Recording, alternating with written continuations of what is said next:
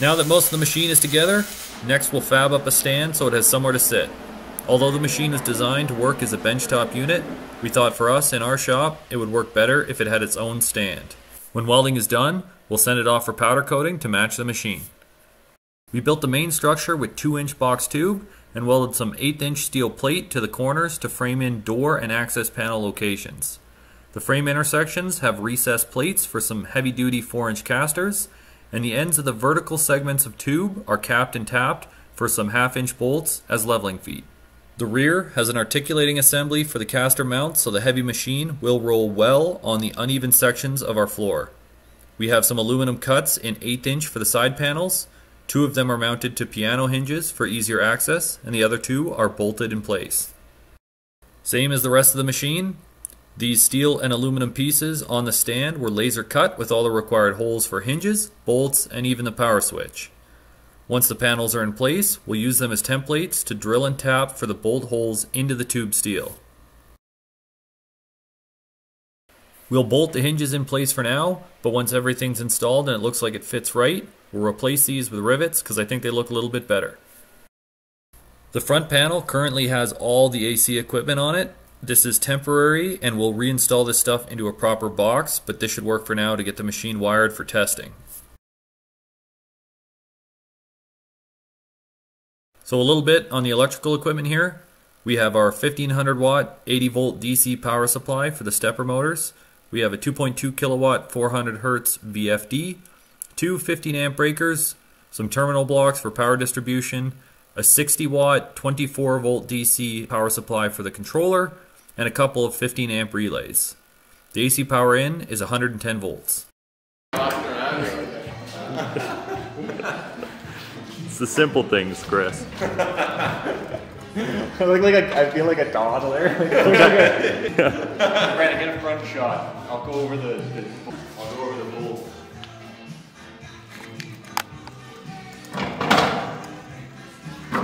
I don't know that really demonstrated much.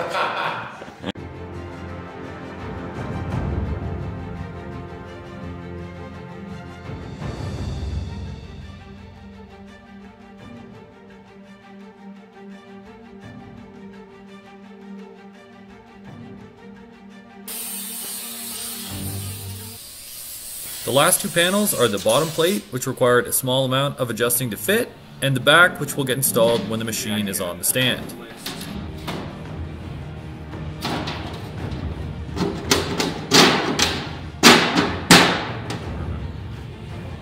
I'm quite happy with the look of this guy, and I'm glad that we decided to go ahead with it. It's time to unite the CNC with the base, so we've mounted some lifting hooks to the leftover holes used in fabrication, and with these and a 2-ton hoist, we'll lift the roughly 500-pound machine onto the stand. First will be a dry fit to mark the 4 bolt locations under the machine on the stand so they can be drilled and tapped. Then we'll install the machine for the final time.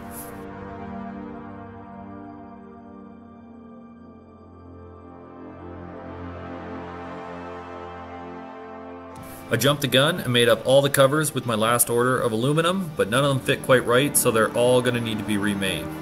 The thickness of the powder coating and some other poor assumptions mean that some detailed post-construction measurements will be required to get this right. Sometimes 3D modeling beforehand just isn't enough. We got the whole machine together today. Stand assembled, all the electronics installed inside, actual machine installed on the stand. All the wires hooked up. Oh, it looks real good. Looks real good. It's got roller feet, or roller, little casters underneath, and then leveling feet. You can see them there on the end. So I got them on the leveling feet right now.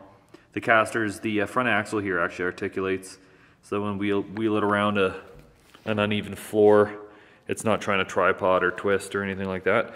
So that's why that's set up like that. We ran it a bit. It's running good. I made the unfortunate mistake of blowing up the VFD for the spindle. I don't know what the hell I did, but the second I turned it on, it shot smoke out of everywhere. So unfortunately, I can't run the spindle right now until I get a new VFD. But the rest of the machine is running really good. There's one little programming error I got to figure out with the controller, just in my homing sequence. But Everything is working real good. Very happy. It seems very sturdy, very steady. Other than that little VFD issue, it was a pretty successful day. So next step is going to be playing around with it a bit more, or a bit, and seeing what it can do, but everything's checking out real good so far. So here's what it's like with the door open. So there's all our electronics packaged up there. A couple wires still need to be hooked up. My VFD that I cooked, power supply. This is all kind of temporary, but whatever, it's hooked up for now. I'll wire it in through there. This side is also a door, just to access the water pump and coolant pumps and whatever else goes underneath here. But yeah, that's what it looks like underneath. Nice little storage area. Not bad. Doors work nicely. They're just on little piano hinges. They just bolt closed.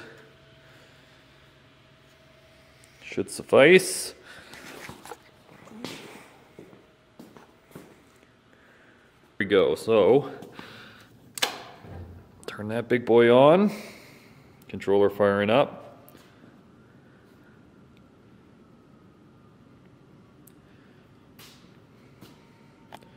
Got to put in the password here.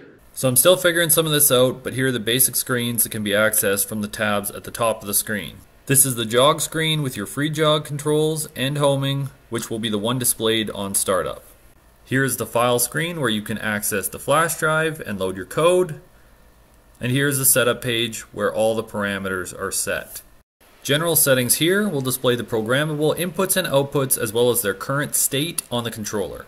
Here's where you'll assign inputs like homing sensors, alarms, stops and switches, and outputs like pumps, oilers, and relays. Under homing, you can set the sequence, homing speed, and back-off distances for the homing operation individually for each axis. The controller has a 0 to 10 volt output for the VFD control, and that is configured here under the spindle tab. You can designate the signal type, max speed, ramp up and ramp down times of the spindle. Each axis has specific parameters which are required for the controller to accurately position and run the stepper or servo motors. Settings include the travel per revolution of the motors, and that will be determined by your screw pitch, pulse rate set by the drivers with microstepping, hours are 6400, acceleration, min and max travel, and backlash. Other cool options include setup for auto lubricators and various tool changers. Oops, didn't like that. Okay, there we go. Reset that. I'm gonna go load my file. I'm gonna load that guy. Go home. I'm gonna home the machine. Gotta hold it for 3 seconds.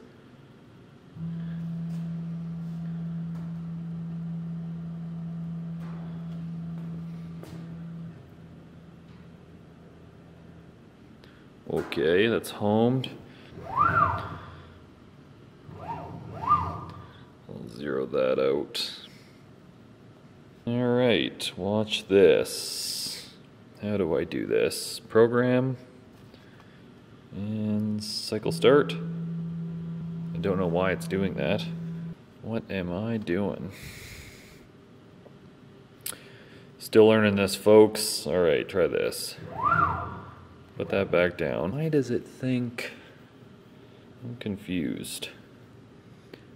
There you go. Start. It's doing this again. Why are you doing that?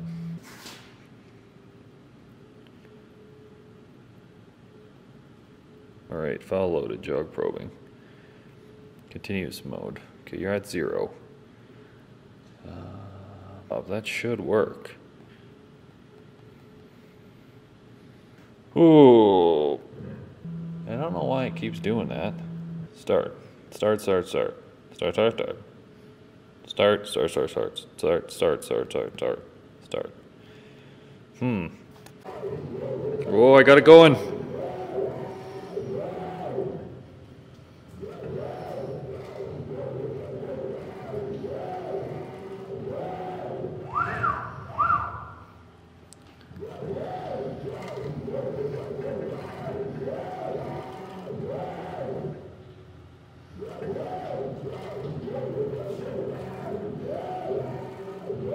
Man, I really like this controller. Look at that.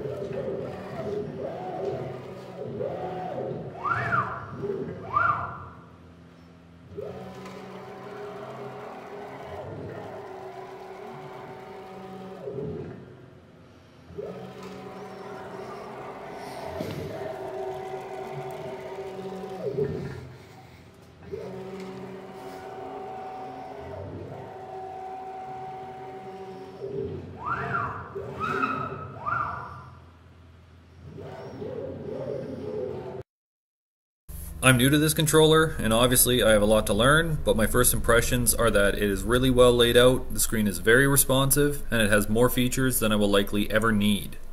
My favorite thing is how nicely it packages with the machine, and there aren't wires and equipment running all over the place.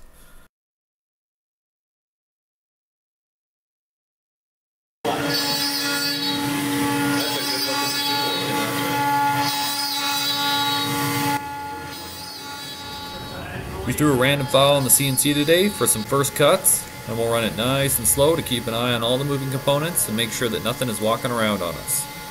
This cut should keep the machine moving for a good 40 minutes, after which we'll look over everything for any surprises. On top is a state-of-the-art dust collection system, and we have a high-tech coolant system hooked up underneath to keep the spindle cool. I have a whole bunch of test cuts and all sorts of materials waiting in queue, but we're going to start nice and easy.